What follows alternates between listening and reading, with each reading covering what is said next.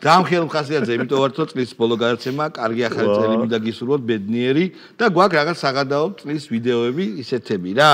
ძალიან შეჯამებას მოკლედ ვიტყვით, მაგრამ ჯერ გავუშვათ ხაბეიშვილის სიმღერა, ეს ძველი ვიდეოებია, ვიღადაოთ ესეთი გადაცემა. თავარი ისინი. შუტკები. მე მინდა ერთი რამე გთხოვო და გამარჯვების განსაკუთრებით, გამარჯვების სიმღერები, გული უნდა ვიჟეო. ნაციმწოლი, ხოლომწოლი, კიდევ გოლი, ქართველმა ხალხმა 1-0 დაწინაურდა რუსულ პარტიასთან ბრძოლაში. ქართველმა ხალხმა 1-0 დაწინაურდა. თქვენ ამბობთ, რომ ხაზარაძე და ეს ვერ გამონახავენ საერთოდ და ქართველმა ხალხმა დაწინაურდა. მან როგორ ქართველმა ხალხმა უკვე დაიწყო რას ამბობდა და დაწინაურდა. ანუ როგორ ხდება ეს შესაძლებელი? სხვათა შორის ლინგვისტურად შეგვიძლია აგიხსნა? კი, მაგას ვამბობ. არა იყო ესეთი არ ვიცი ჩემთვის რესპექტაბელური ენათმეცნიერი ლევან ღვინჯილია რომელიც იყო რა არის იყო ნუ ეხა აღარ მინდა ხოს ბოლო პერიოდში მისი აქტივობა და ზუსტად რაზე ლაპარაკობს ბრუნვაზე ხო რომ შეიძლება ყველაფერი ისწავლო შენ ხო ენაში ცხოვრობ ცნებები გადაგაკი იქ მაგრამ ზუსტად ქართულს რატომაც ვერ სწავლობ არა ვერ სწავლობ ბრუნვას ანუ აი გაქ რამე კომენტარი? ჩემი თავარი კომენტარი ამ შემთხვევაში არის სიმღერის ნაწილი და ის რომ ქართველმა ხალხმა, იმიტომ რომ დასაწყისში თუ დაგვიწყებთ არა მე რაც კითხა იმაზე უპასუხე. ექსპრომტია, დასაწყისში აპირებს რაღაც რეჯს და მე სიმღერა რომ ირთვება, აი ხაო ძმაო მაგარ შევასრულებ. გულიანი, მაგარი გულიანი და ჰალალი გამოსვლა მექნებაო ბიჭო და აი ეს ჩემს საუკეთესო მეგობრის ხორცელი გააქვს ნანახი? არა. კამერონ დიას, ჯულია რობერტსი, რუპერტ ევერეტი. იმას რომ ღერიან. ცნობილ ჩარლი ჩაპლინი, იპოლიტე. არა. ჯულია რობერტსო თამაში. ხო, ჯულია რობერტსი. იმ სიმღერა რო არის. ჩაგიდებ ეხა თუ გინდა გაუშვათ კამერონ დიასი რასაც. Forever. ხო. ვიცი, როგორ არ ვიცი, მაგ ნახე. მე არ მევასწრებ. კამერონ დიასი ძალიან ცუდი მელოდრამაა. კამერონ დიას რომ ღერს ამ თელი სუფრა რო ჩერდება და რო ხვდებიან რომ ამ ბიჭმა ეს ცოლად არ უნდა მოიყვანოს. ანუ აი გააკეთა რა. ხო, ამას ცოლად არ შორის კაი, ერთ წამის სანამ გავუშვათ. ნეფე არის იმაში ეხა ნაცების ნეფეა და. ეხა რასაც უშვებ და ბებგორია რომ კი, არა, სხვა რამეს ვამბობ, ანუ მე მგონია რომ ესეთი ტიპის გადაცემები ჩვენ თქვა თვეში ერთხელ ან ორ თვეში ერთხელ უნდა პროსტად აქ შეჯამებები. აი ესეთი კომპილაციები. თვის საუკეთესო. არა მხოლოდ მიშას საძეძელო გავუშვ რა. თვის საუკეთესო. მიშას გაუმარჯოს ფილადელფიიდან ძმა. მიშას სააკაშვილს გაუმარჯო. ისაც არ მოსწონს კარგის მოყვა. აი თუ არის რაღაცები. დედა რატო არ შეაგი? ამაზე ვიყარაკეთ ზუსტად. რომ მორია და იმიტომ. მაგრამ ეს როგორია, იცი, ამაზე მაინც თუ დარტყმა არის, მაინც მიიღებს წამწყნებას. და ბარემ ბოლომდე, ხა ნახევრად ქალიშვილი და ნახევრად სული. კარგის გინება ისეთი, ჯობი არ შეიგინო რა. ანუ ამ კარგის გინებაზეც მოგთხოვენ, თუ მოსად. ხო, და ბარემ ისო შეიგინო, რომ ვითომ კაცი ხარ. აი გვარამია როგორ ჩვეებო. ხო და ხო მოთხოვეს მე. ბიჭო, მოთხოვეს, მაგრამ რამშო გვარამიას რო ეგინები, აი თქვენი კარგი იგივე არის, მაგრამ ლაპარაკ კოჭებს დაგიხვრიტავთ, დედები, ესენი. ისევ ლევან ხაბეიშვილი კახეთის სტიქიის დროს. საწყალ.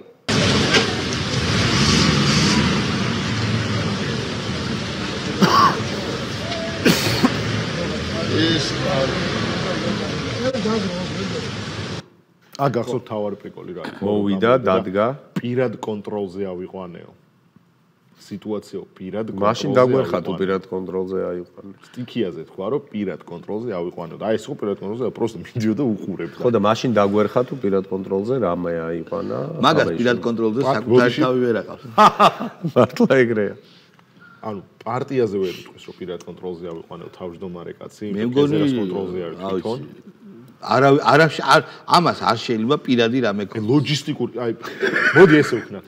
შევაფასოთ აი რა შეიძლება აიყვანოს პირად კონტროლზე ხაბეიშვილმა რა ხო არ პარტიის თავმჯდომარე პარტიის შიგნით რა შეიძლება პირად კონტროლზე ლოჯისტიკური საკითხები შეიძლება ტუალეტების ქაღალდების შემოტანა სკამისადი სხვა შორის პირად კონტროლზე რა აიყვანა და ამ შედარებას მე სულ ვაკეთებდი და არ მინდა რომ ისე გამიგონ მე რამე შეურაცხყოფას ან კი არ ვაკნინე თალიბანის მთავრობას უბრალოდ თალიბანი რომ შევიდა იმ სამთავრობო სახლში ვერ მიხვდნენ სკამერისთვის გამოეყენებინათ მაგი და მაგიდებზე ისხდნენ და ასე ავღანეთში ვეღარ ჩავა არა მე სხვა რამე ეს მე თალიბანის მთავრობა მე როგორც ვიცი კრიმინალი შეზღუდა და ძალიან პროგრესული მთავრობაა ეხლა უბრალოდ თალიბანი პროგრესი არა, სხვათა შორის შეწვერზე, ცოტა ხანდა სხვა შორის კოპენჰაგენში ვნახე ავღანელი ტაქსისტი, რომელმაც მომიყვარო თალიბანი, აი იდეალური მთავრობაო. ამიტომ ეგეთი კაიო არ ყოლია ძალიან დიდი ხანია მადლობა თალიბანის გუდ. არა, მე 27 წელი ვცხოვრობ, მაგრამ ზატო კრიმინალი დაალაგა. მაფია რულავდა. მანამდე მაფია რულავდაო და მაფია ნომორო და ხო და რას ვამბობდი რა? ერთადერთი პირად კონტროლზე რაც აიყვანა ხაბეიშვილმა ეგ იყო რა, რომ ტექნიკა გაიტანა, რასაც ვერ იგებდნენ. ფოტოები გადაიღეს კიდე. ფაქსის აპარატი ხა შეჭამეს. არის დაკლეს და მოხარშეს. იმიტომ რომ არის საშიში. რაღაცა ამოდის. დაკლეს. ჯერ ხო არ იცოდე და მოხარშეს. აზიდომაში რო ეშინა. რაღაცა ამოდის იმ აპარატიდან. დამათფობელის ხო იცით რომ ხმას გამოცემს და რო ვერ ხვდები. აი ეგრე კი ბატონო, აი ეგრე რაღაცა პრინტერი ქსეროქსი ტელეფონი იციან. კაი, მოდი გავუშვათ. არის ფაქსი რაღაც ფაქსი ვიღა ხმარო. გავუშვათ. ფაქსი მართლა გაიტანეს. ეგ იყო ხაბეიშვილი გუბაზე ამ ფაქსი გაიტანეს. ანუ მე არა დააკლეს, ბიჭო, მე უკან იქ ხო მე არ ხუმრობთ ხო, კაროჩე, უეჭველი ვიცი რომ ფაქსი მე არ ხუმრობ. იქ ტრასა გადის, კახეთის სატენცილი აეროპორტი გზა. ხო არ დაკლავდნენ. გაიხარე უკანა ეზოში, ყელი გამოჭრეს, იქ კოცონი იყო ძმაო და მოხარშეს ფაქსი და შეჭამეს. და მე აღმოჩნდა რომ უი ფაქსი არ უნდა გვეჭამაო. ხო, არა, გემო ისეთი არა, არ უნდა გვეჭამა რატო იცი? დიდი არაფერი გემო არ ქონდა. შეჭამე აფეჩულის სასტავი რომ ფაქს ჯერ კლავს და მე ხარშავს. არა, ცუდი არ იყო, მაგრამ მეორეჯერ მოდიო ქსეროქსი უნდა დაგვეკლაო. ანუ ხაშლამაზავით მოხარშეს ფაქსის აპარატი. ხო და აი ამ პიტეკანტროფებთან, ამ მართლა მაიმუნის კალიბრის მქონე ინტელექტუალურ განვითარების ადამიანთან გვაქვს საქმე და ძალიან საშიშია. გულბოზი. პირველად არის მოსახლეობა. აი არის შეკითხვა, გვეკუთვნის თუ არა სტატუსი, ხო? ძალიან მარტივად. მე მაქვს ძალიან მარტივად და ძალიან ჩამოყალიბებული. საქართველოს მოსახლეობას არ ეკუთვნის. ქართველ ერს ეკუთვნის. აი მაგ სტატუსის მიღების დროს რა კონდენციაში ვიქნებით ჩვენ მოსახლეობა ვიქნებით თუ არ ვიქნებით? აი ეს ცოტა სხვა თემა. ეხა რა ვარ? ანუ ერი ვარ. მე მგონი ერი არ ვარ, მაინც ამისი აზრით. ბიჭო სტატუსზე რამხელა имас დებდნენ ფსონს, ხვდები? ეს ძებილები ესე. რომ არ მოგცემდნენ და მე მართლა არ არის დებილი. გუბაზე არ არის დებილი, ეს მესეჯ ბოქსია თორე. კი ბატონო. გუბას სანიგდა პარლამენტში რო ურწყავენ გენიალური ვიდეოა. გავუშვით. თიც იქნევს აქ ძალიან. ისტორიაში შედიან მამაცები. მაგრამ სადა ხდალები ისტორიაში არ შედიან. Meanwhile, რა საკითხო? დინები ჩხუბ.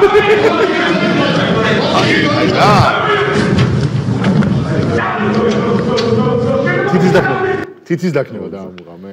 კიდევ ერთხელ თუ შეიძლება რა. თითის მოქმედებას დააკურთხა. უბრალოდ რატო იცი რომ სიამოვნებს გუბას როცემენ. შიშა რა. ისტორიაში შედიან მამაცები. ხდალები ისტორიაში არ შედიან. Meanwhile, დინები ჩხუბ. ოპა, ეხა ურე. თითის დაქნება, ბიჭო, ანუ იმენა ბავშვი ვერ იქნევს. არა, ვიღაცა სკოლაში რო შეგათრევენ, ემადი. ვარიც ვიცი, ვინ არის კახელი კაცია? მათიკაშვილია, ხო? დედასაგინებს გაჭრით. ხო, მათიკაშვილი აკეთებს კახურად დედის. მერე კაიშვება. ხო, უბრალოდ არ ვიცოდი ხე შეიძლება ხა სხვა სიტუაციაში აღელდა კაცი. რატო იცი? ძალიან ჩათლახობები ილაპარაკა და იმით. მახსოვს რაც ილაპარაკა და მე პრემიერმა უპასუხა ბევრად კიდე უფრო მაგრა რომ ის სულ გაყიდული კაცი ისე დიზიზღით ელაპარაკა რომ აი გული რომ მოვიფხადე რა პროსტა მან ხო გახსოვს ეგ ეგაც $100,000 ჩვეულებრივ აი აგერო ეს ტომარაო როდეოსო გაიყიდა ბატონი დავითის თხოვნით კიდე ერთხელ გავუშვით თუ შეიძლება აი კიდე ერთხელ კიდე ერთხელ ისტორიაში შედიან მამაცები. მხდალები ისტორიაში არ შედიან. Meanwhile, დინები ჩხუბ.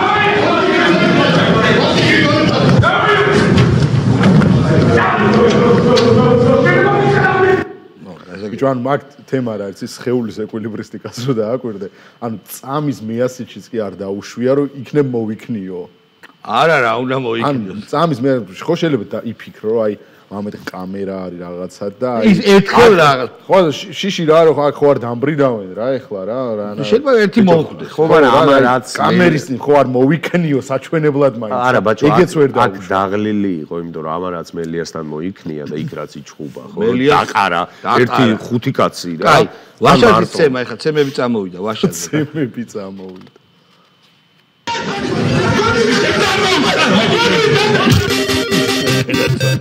აუ რა გემრიელა ჩა კიდევ ერთხელ თუ შეიძლება გო კიდევ ერთხელ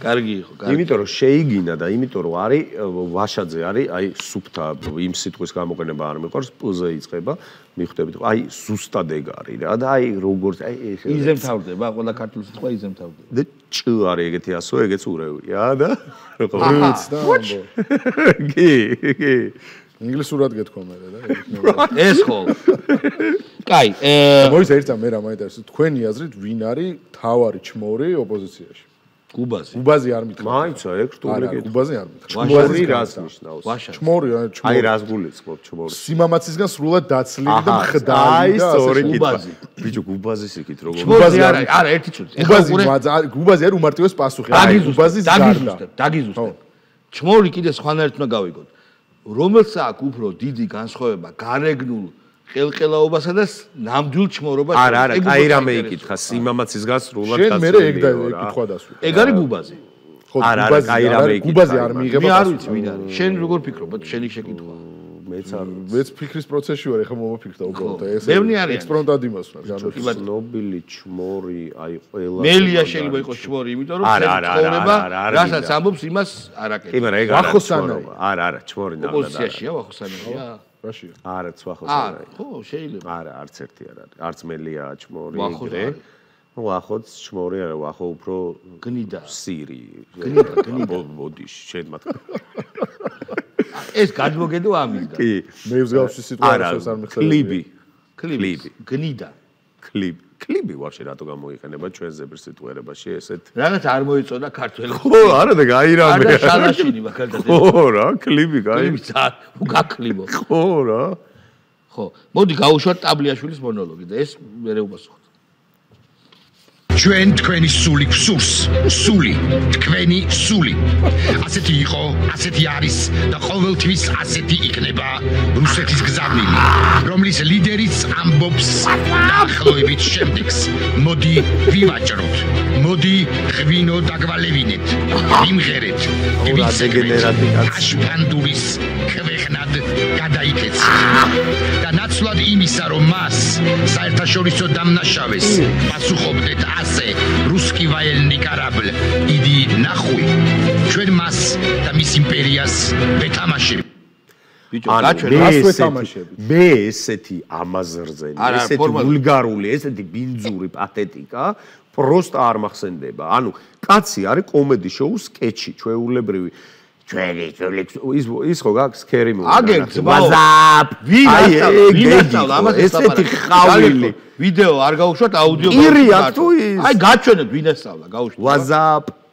2053 წელი კი საქართველოში საბოლოოდ დამყარდა სვიოს დიქტატურა არა კი ბატონო ეს ვინ იყო შონზოს ბაძავს შონზო გაცილებით კარგად აკეთებს პუტინის დაგვალევი სოლექსო ხინკალი უტრირება შეიძლება ხინკალი გვაჭამე კი ძალიან მაგრამ ანუ მე ესეთი დამპალი პათეტიკა თქვენ ქალებში გვაგულავეთ ლურბილი უნდა არა ძალიან კაი პათეტიკა მოდით გადმოვა დაგვიფყარით ბიჭო მე მგონი დღეს გვაქვს ძალიან კაი გადაცემა ბიჭო ანუ ეგრე უგრძნობ როგორ ეს ანუ რუსები ხო აი ვიცი როგორ არის არ კმარა მარტო შინაარსი უნდა გადმოსცეს რომ ეს ზიზღება რუსეთი გაიგე და როგორ ეს იცის შოძოსგან გაუგონია რა მე მგონია რომ ზიზღი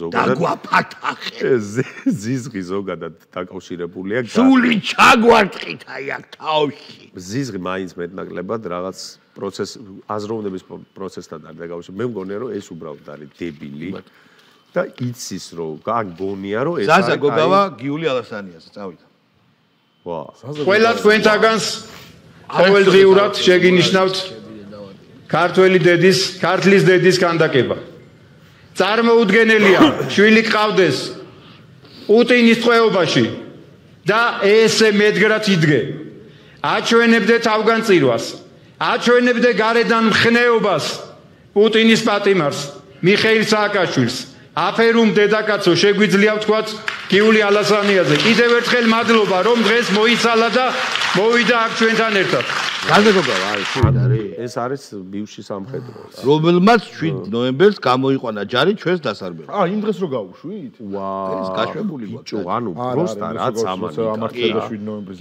ანუ ბაჭო რაც ეხა ამან თქვა მე ვეუბნები დედაკაცო მიმართვათა წესით და რიგით აი სამყაროს კანონზომიერება რა არის ეს რო ამას ლაპარაკობ არა მიწა რაზეც იდგა უნდა გასკდეს და ჩავარდეს მე ხილო დაეყოლოს ზემოდან დავარდნილზე კი კონტროლკა აზარი კი აფერუმ დედაკაცო მიშა სააკაშვილის ვითომ ცუდად ყოფნა წავიდა Nu me sta facendo narco genialis matto mite cazzo sa azumi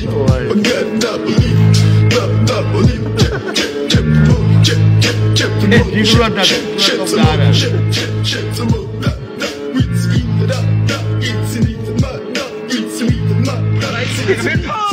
ჩვენ და შევძლოთ დემოგრაფიული ბალანსი აღდგენად, ჩვენ გვჭირდება ბევრი ბავშვი მიუხედავად ფიზიკური სისუსტისა, ჩემ თავზე არ იყო ეს ყველაფერი. კარგი ბიჭო ტოპკაც ანუ შედევრი ეს მართლა შედევრია, იმიტომ რომ თავი წაიქცია არის ქართველებს გვაქვს ძალიან კარგი ტერმინი თავი წაიქცია. აი ესე ზუსტად ადამიანი აი ამას თავი წაიქცია ქვია ერთია და საწოლინა რო იგდებს თავს ეგ არის ხო ნელ-ნელა რომ მიცვა არა უკვე ვერაგულად მიწევს ოპა ცოტა ხანი ოპა და თან ფიქრობს აუ როდის მოვა ეს კიდე როდის საწოლის ძალიან შუაში ხوار დავწეკი კი ბატონო ეხლა წავიდა გიორგი ჩალაძე მიშაზე ეს შენი მამინაცვალი ეს საკითხები თელი ოჯახი და ეს თუ შეიძლება ეს არის საუკეთესო თავდაცვის იარაღი ახლა რაც შეიძლება უკრაინას აჩუქოს მსოფლიომ მიშა სააკაშვილის გათავისუფლება გასაგებია ეს პირადად არანაირი F-16 არანაირი ტანკი არანაირი დაუშვათ სადაზვერო არც გუბაზი დაჟე არანაირი დრონები რამე არანაირი ტყვია წამალი არანაირი კინის გუმბათი და რამე არა მიშა იმენა მიშა შორის შეიძლება განვიხილოთ რომ უბრალოდ ძალიან უნდა მოგწონდეს ზელენსკი და მართლა რუსების ხარეს იყოს რომ იქ გაუშვა მაგრამ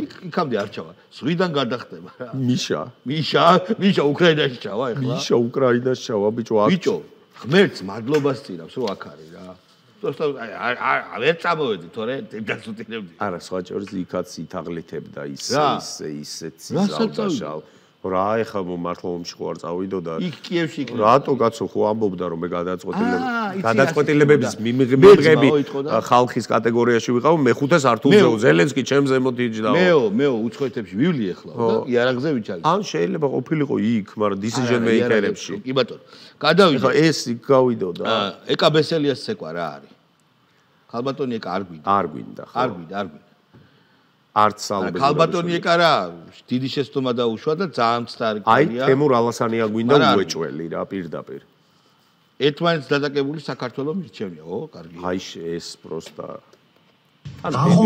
ახლეთში ერთმანეთ დადაკებული საქართველოს მირჩევნია იმიტომ ეს არის პლურალიზმი ეს არის დემოკრატია ეს არის თავისუფლების აზროვნება ეს არის ამ თავისუფალ სხვადასხვა სკოლების და აზრების წახალისება და არა ერთ ყველას საერთო კაზიონი არამანში უთხრა ცუღალა ანუ ეს მართაშორის კგბ-შნიკი ვირთხა ამას რო ამბობს რეალურად ანუ მას სამოქალაქო ომი არის პლურალიზმი და სამოქალაქო ომი არის დემოკრატია, იმიტომ რომ დაპირისპირებული მხარეები არიან და იხლიჩება ქვეყანა. ამერიკაში ხო ეგრეა. არა, ბაჩო. ხო, არა, მე სამოქალაქო ომს. არა, ჩვენ ხო ყველამ კარგად გავიგეთ რაც თქვა. აქ ხო თქმის ფორმას აქვს მნიშვნელობა რა. ესე რომ ამბობ, ანუ თავის თავშივე ღმერთმა ჩაუდო გამანეიტრალებელი ამ ადამიანებს, რომ შენ რო არ აკომენტარო, თვითონ წაიქცევენ თავს. მოდი ეგრე თქვა რა, რაც თქვა და რასაც მიშას ეუბნება რომ ქართულებს რო აგიო. რა განსხვავება? მოდი გავუშვათ ქეთი დევდარიანი ბაჩოზე და გურიზე. არ მახავს რამე არც მე. ვა, არც მე. აბა გავუშვით.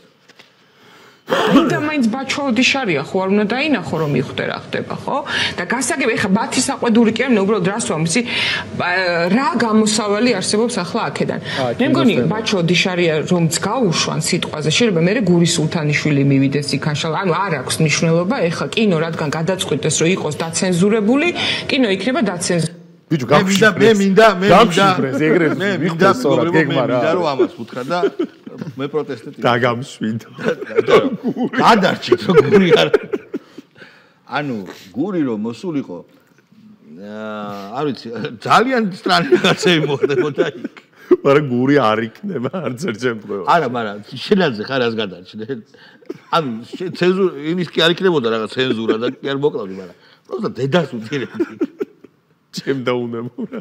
არა, რაღაცებს დაავალები, რომ მომიტანეთ თუ შეიძლება სიგარეტი და ყველაფერი კარგად იქნება. ხოხტები ეს გააკეთე. აი თუ შეიძლება სკამი გამოცია. კაცი არის რომელიც აი როგორი კაცია, ძალიან პუნქტუალურია სხვა. დილით უყვარს მუშაობა. აუ დედას უტირებ. ვაფშე ეს კიდე რაღაცებს აწუხებდა. შენი კამათის სტილი რო ვიცი. გაგიჟდებოდნენ. ამას შეუძლია ყველაფერზე კამათი. აი რო უთხრა რომ ეს თეთრია იცი რა და მე დაიწყებს მითხეს ვიგორ პიტერსონი ვინა? ოსკარ პიტერსონი. არა, ხო ეგრეა. ჯორდან პიტერსონი მარტალები. კითხვის, აი დედას უტირებდა. კი, ეთქოდა მოგზადი და ძალიან გადარჩით რა. კაი, ნუ მართლა. მაგას ვამბობ, არა. ბაჩო, შენ რას ერჩი ამ კინოს? რა გინდა, გაეშვი რა. ხო ხედავ, გურის სულთანიშვილი უნდა. ისე ბაჩო ჯობია. ნიკა მელია ტიკტოკში ეს მე მგონი არ გვინდა იმიტომ რომ არისო არა კულურაბე ვიკა ბუკიას და ინგა გრიგოლიას ჯელობა ტრადიციებს ეს რა ხო ეს არ მახსოვს გაუშვათ როგორც დედის განცდა შენი როგორია და არა როგორ ჟურნალისტის აი ამას დავაკონკრეტებდი რა არის ეს ანუ აი ახალგაზრდებში უნდა გავააქტიუროთ უნდა შემოვიტანოთ ტრადიციების ოჯახური ფასეულობების რაღაც ქართველობის ღირებულებები რითი ხსნი რითი ახსენი შენ ეს ყველაფერი და აი შენი შვილის მეგობრებს შენ შვილს როგორ ფიქრობ რა რეაქცია ექნებათ როცა ამ ტიპის განცხადებებს მოისმენენ ხელისუფლისგან. ერთადერთი რაც შემიძლია ზუსტად გითხრა, ინგა ეს გაუგებარი ენაა ჩემი შვილის თაობისთვის, ეს თანამდებობით შემიძლია ვთქვა, რომ ანუ რა არის გაუგებარი? გრიგოლია გავშტავიდან, რა არის გაუგებარი? მისაღები შეიძლება არა დედა და შვილი მისაღები შეიძლება არა გეუნები რა არის დედა და შვილი აი რა არის გაუგებარი ნებისმიერი თუნდაც 15-20 წლის ყველაზე ლიბერალი ტიპისთვის რებელის გაუგებარი დედა და შვილი ხო გაუგებარი ხო ისეთი რაღაცაა სიკოფასოტრონი უნდა დაუნერგოთ და რაღაც აი რა არის გაუგებარი პროსტა რომ ვიცოდე გავუშვი გრიგოლია თავიდან და რა ღირებულებებზე ლაპარაკობს როგორც დედის განცდა შენი როგორია და არა როგორ ჟურნალისტის აი ამას დავაკონკრეტებდი რა არის ეს ანუ აი ახალგაზრდებში უნდა გავააქტიუროთ უნდა შემოვიტანოთ ტრადიციების ოჯახური ფასეულობების რაღაც ქართველობის ღირებულებები ანუ რომელი მშობლისთვის არ არის ეს როცა ეუნებია რომ მშობლის პატივისცემა ტრადიციები ანუ ვერ გავიგე ის მე მეგონა რაღაცა სიტყვა აი ესეც რა ხო ხტები კულტივირების რაღაცეების ხო რელიგიის როგორც კულტის ისეთი მნიშვნელობა ქალიშვილობის ინსტიტუტი რაღაცეები ხო არის რაც ახლა უკვე მიუღებელია ვიღაცისთვის ნარკოტიკებთან სასტიკი ბრძოლა თეოკრატია თუნდაც ხო აი ეს რაც ჩამოთვალა ცუდი რატო იცი რა გამახსენდა თქვენ ორივეს აუცილებლად გექნებათ ნანახი იმედში რომ ინგა გრიგოლია იყო მიშა სააკაშვილის პერიოდში ხო გახსოვთ ნაცების დროს მასში რო აკეთებს ტრადიციებზე გადაცემას გახსოვთ ეგ გადაცემა შესავალი მაკდონალდსი თუ მჭადი და ყველი ეგეთ ვულგარულ რაღაცას რო გააკეთებ ესე იგი იმაზე რა ქვია გლობალიზმზე და ანტიგლობალიზმზე ანუ მაგ კონცეპტებით მაგ ესე იგი ეგეთი ცნებებით რომ წარმოაჩენ შენ თავს ნიშნავს რომ შენ მშვენიერებისადმი ყველაფერი დახშული გაქვს შენ ხარ გოიმი მორჩა აი წერტილი პროსტა გოიმობა სხვა არაფერი არ არის ეგ არის გოიმობა ეგ აი ეხაც ეგ გააკეთა რა აი რა ვიდეო ჩამიგდებოდი ტევ პირველი ჟურნალისტის გუშინდელი ვიდეო არის და იგივე არის მე მგონი იგივე ჟურნალისტია თუ არა კი ვიკაბუკია მე მგონი იგივეა არის ხო იდა ვიკაბუკია რა კაი კაცი ხარ არ დაიმახსოვრ ეგ ვერ დაიმახსოვრებს ორი აი კიდე რატო არ გინდოდეთ ეს მაღალი ინტელექტუალიზმი ნახეთ ხო და ერთით გავუშვებ კინოშნიკებს ვეთქვი რომ რატო არ უნდა უნდოდეთ ბაჩოს რაღაცები შეიძლება ავიწყდებოდეს ну არ ტრეშის იმდენი რამე აქვს შენახული აი ნებისმიერ კინოშნიკს წარსულიდან 20 წლის წინ ან 15 წელი რაღაცა აი ხა ხო ამოაგდო ტრეში ხო დედას ვტირებ ანუ აი მოდის და მოდის ანუ ვაფშე არა აქვს პრობლემა რაღაცების ამოგდების გაუშვება მაინც ხმარ გატიშეთ ჯერ გატიშეთ ეხლა მე შევალ всё ეხლა შეგვიძლია ჩართვა ეხლა მე შევალ ბოსტონის ბანკის ვილია ვისაუბრებს ჩვენთან პაატა დავითაია ევროპელი დემოკრატების ლიდერი და ფუნჯი აიღო ფუნჯი ანუ დაწერა ერთსამი თავიდან ფუნჯი აიღო ფუნჯი ძალიან საყვარელია ხო ფუნჯი უნდა დაწერა რა გინდა ვაფშე არ ტეხავს მაგრამ საყვარელია რა შეეშავა ფუნჯი და კალმისტარი რა მოხდა მე ძალიან მნიშვნელოვანი რა აი ძალიან მნიშვნელოვანი რა აი გასაგებია ფროიდი არ ჩართო არცად რა იგივე ელენე ხოშტარია გავუშვით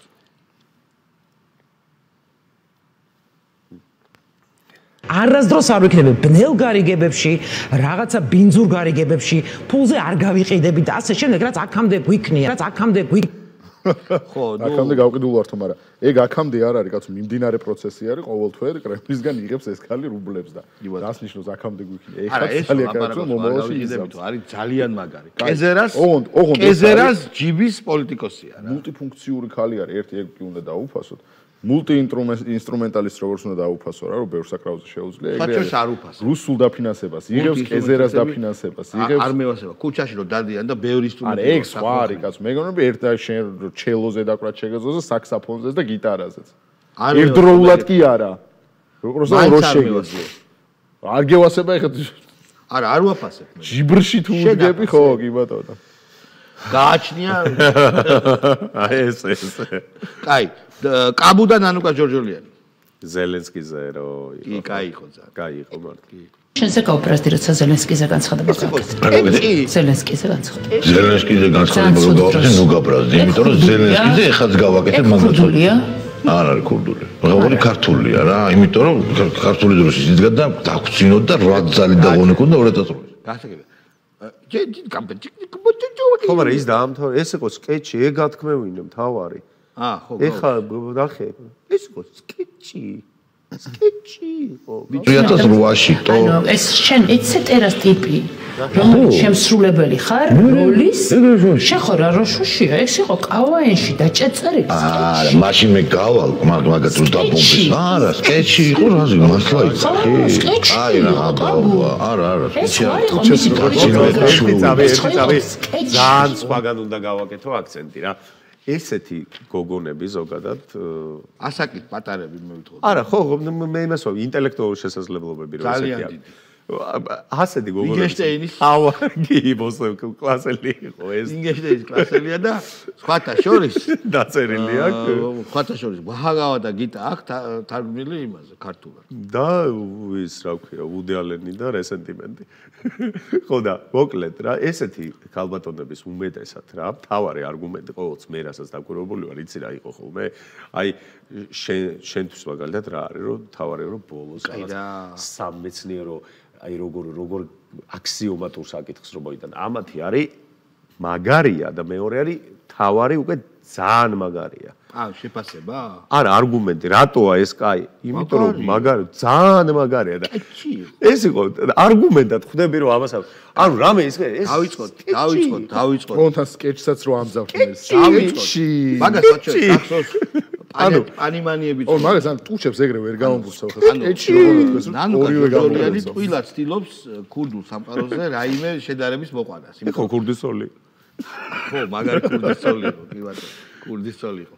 ხო და უყურებად როგორია პანიაციებით ცხოვრობ უნდა ეკითხო და პანიმანიებითო. ნუ რუსულთანაც ძალიან მწვავად მაგრამ ეგ არ არის პრობლემა ხო? და ამას ახლა კაბუს რო ეკითხები ეს ქურდულია?